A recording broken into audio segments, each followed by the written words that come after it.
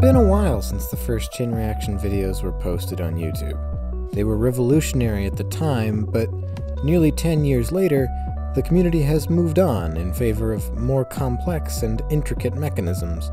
I find myself revisiting these old machines more for nostalgia than inspiration.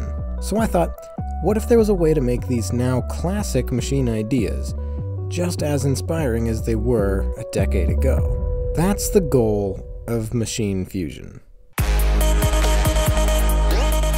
I made a list of 10 classic machine tricks, then paired them up in absurd combinations. Then I made 5 mini-machines to show how those two ideas could be fused together into an entirely new trick.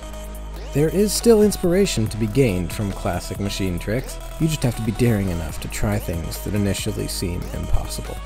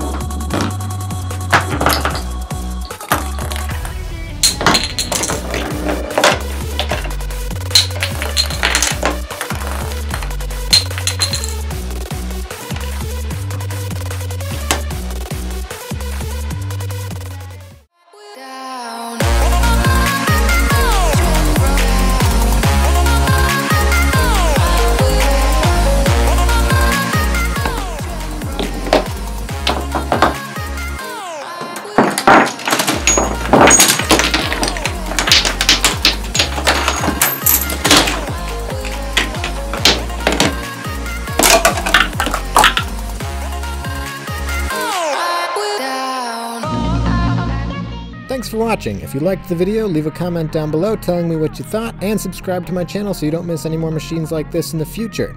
If you're wondering why the title says Part 1, it's because Machine Fusion is actually a long-term collaboration with CWD Reactions, who will be making a Part 2 sometime this summer, so stay tuned for that. I'm JackofAllSpades98, and I'll see you in the next video.